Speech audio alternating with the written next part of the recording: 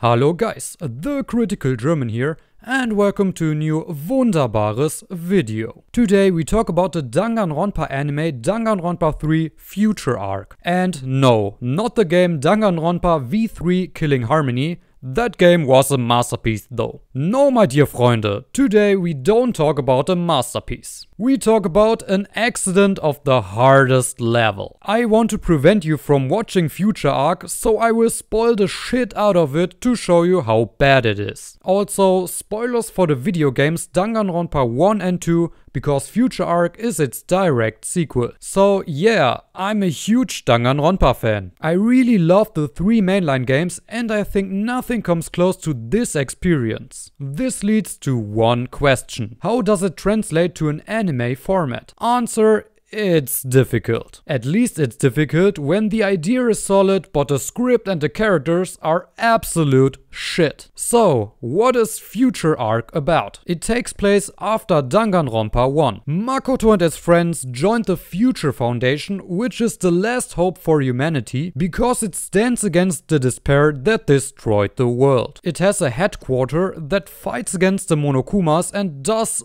other stuff, I guess. Yeah, it's not really explained what they do. Makoto, Kyoko, Asahina and the fortune teller guy are invited to the HQ, but oh no, they are trapped there with the employees of the Future Foundation and are forced to play a death game. It was a trap by Monokuma. So, 17 people are trapped in this building. The rules of the death game are: at a certain point in time, some gas put them to sleep. During this sleep, one of the 17 people is not affected by the gas, and so he kills one of the other sleeping people. So the question is, who is the murderer? They also have some extra rules they need to follow. Each person gets an individualized one. When they don't follow this rule, they die instantly. It's exciting stuff like Toad run on the floor. Whoa, they really use this concept in a cool way. But jokes aside, the concept is interesting and could result in heavy mind games, but they decided to give them lame restrictions such as the one I mentioned. But the most important point is, it doesn't work because every single character is just ass. We will trash over them one by another, but first we need a comparison to the characters in the game. It works pretty well there because we get to know the characters better by spending time with them. This way we get emotionally attached to them and they are not one-dimensional. This makes their deaths more tragic because we really like the character. Or it makes it tragic because the character we thought we knew became the killer. So we didn't really know them. It is very effective and one reason why the games are so memorable. This deep connection to the characters is not given in Future Arc. We get to know nothing about the characters, so we don't care if they die. I get it that they get more development in the Despair arc, which takes place before the Future Arc and you're supposed to watch it side by side, but that's just not enough with this amount of characters and they are badly written. Let's talk about them, shall we? I won't drop the names though, because they're forgettable anyway. Weird high-pitched voice guy. He dies in like 2 minutes after the game started. Wow, what a cool character. Mask guy. He is like pretty angry and stuff. Okay.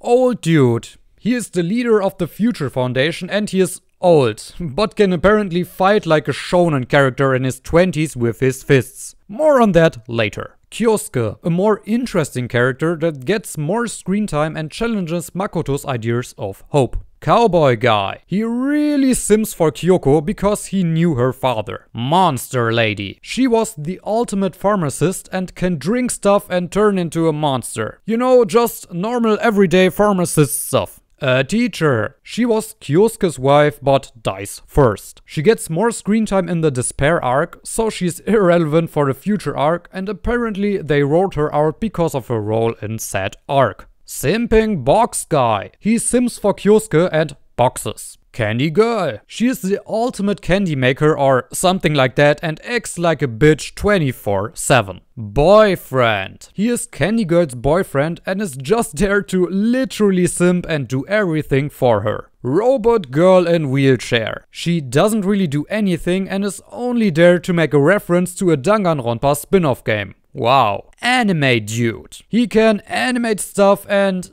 I'm not kidding you, is the key to everything and is basically responsible for the apocalypse. Well, who else? Fortune teller dude. He is from the original game and they just write him out because he's annoying and they apparently can't handle a comic relief character. He is literally excluded from the death game and needs to wait outside. Asahina. Asahina was a more boring character and only worked in Danganronpa because there were other more interesting characters that challenge her good-natured view. But as a standalone character, she just doesn't work and is not strong enough considering her traits. She is basically a boring goody two-shoes in future arc. Kyoko. She is still the same and is too good for this anime. Makoto. Let's address the elephant in the room here. Makoto is not a well-written character and he didn't need to be in the original game because he basically represented us, the player itself. He specifically had less traits and was an everyday man, so we could project ourselves onto him. He was literally chosen because of luck and had no greater talent. So making this dude the main character of the anime, it just doesn't work and his character is narrowed down to "You must have hope,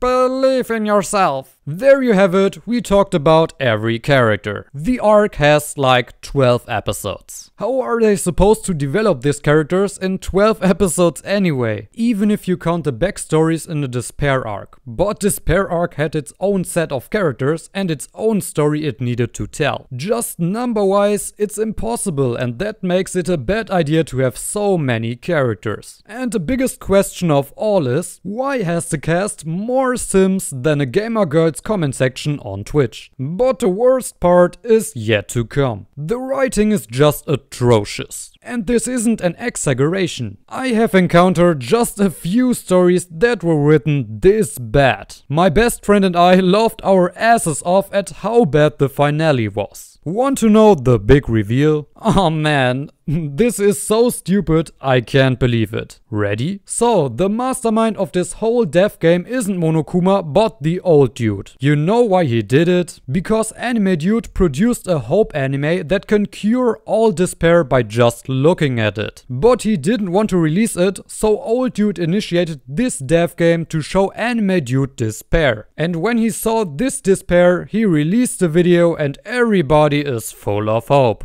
Oh my god. I am not, and I must clearly repeat it, I am not making this up. You probably realize that this is just plain stupid. There could have been another way for old dude to convince him. Maybe, you know, talk about it with him, make good arguments, or torture him until he does it, or just steal the video. But no.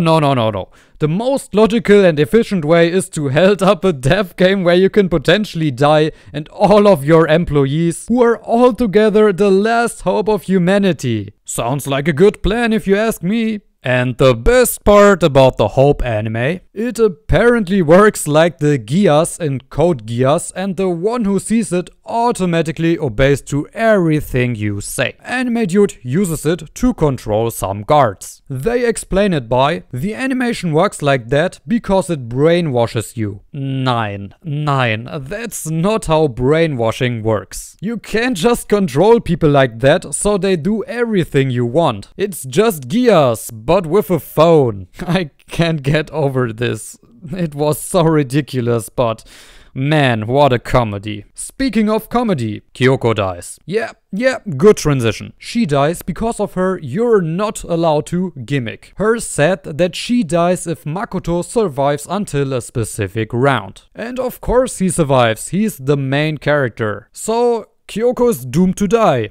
Great. But that's not the problem here. The problem is that she magically survived the deadly poison and reappears as a surprise at the end of the series. What the hell? First off, everybody died instantly. Why didn't she die? And even if they explained all that, it's just inconsistent writing. You can't just bring a character back like it's nothing, because you eliminate every emotional beat you gave away in the scene of death. The emotional weight is just washed away like it's nothing. Wow, good job in writing. Maybe use some phone gears to convince us that the writing was masterclass. And no, I'm not finished. You want to know the other big twist? Turns out the dude didn't kill the the people himself in between the rounds when they were sleeping, although he was the mastermind and planned the killing game. No, the people killed themselves. See, there are screens everywhere through which Monokuma speaks to the people. The person that sleeps nearest to the screen isn't affected by the gas and wakes up. Then a dagger falls out of the screen and the screen uses phone gears to manipulate them to kill